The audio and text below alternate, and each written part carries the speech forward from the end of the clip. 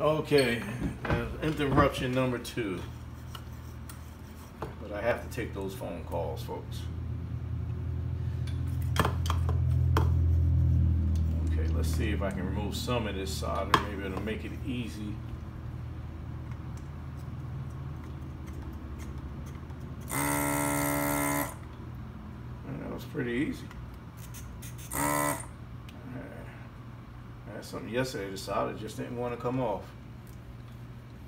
Okay.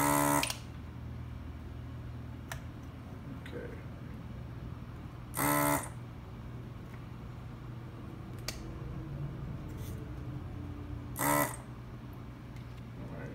now for the little pins, let's see how easy the little pins are going to be.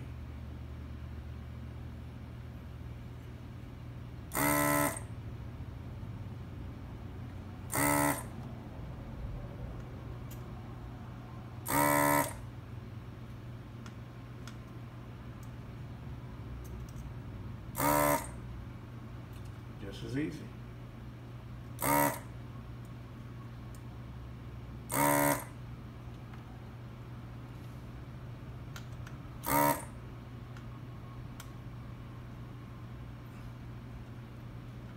This one still has a little solder.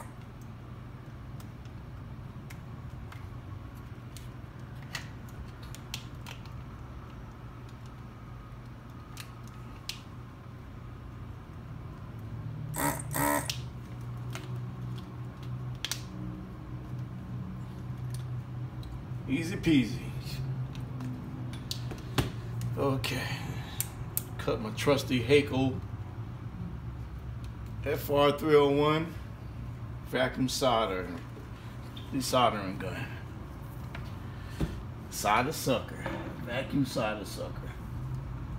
Cuts to the chase. It's like I had one of the pins break off, but that's fine.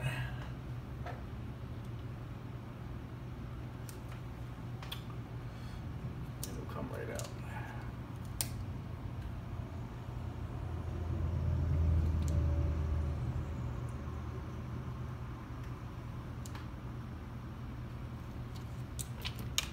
We still got it decent. It's soldered pretty good. You can see right through those holes. I don't know why that pin stayed in there. Oh, there it goes. It's coming out.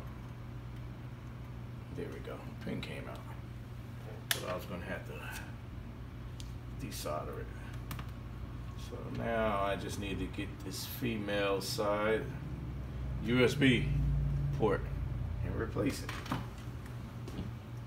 I need to order a new one, folks, so stay tuned for part 2.